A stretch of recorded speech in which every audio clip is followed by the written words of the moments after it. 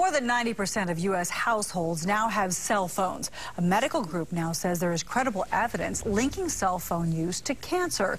But should it affect how you and I use a cell phone? Well, they need something more definitive as far as I'm concerned. I'm not necessarily convinced that it's a problem, but I'm certainly concerned by it. A division of the World Health Organization has pooled all of the available data on the subject and says there is limited but credible evidence linking cell phone use and brain tumors called gliomas.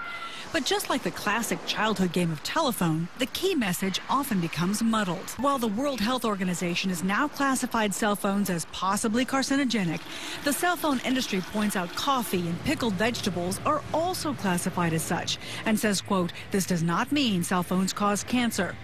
But some experts wonder about the long-term effects of electromagnetic radiation on children's developing brains. Their skulls are thinner, and as a consequence, these effects may be somewhat more robust in children. There doesn't seem to be any increased risk when a phone is held away from the head, and many young mobile phone users let their fingers do the talking. I don't usually talk on the phone too much. I usually just text.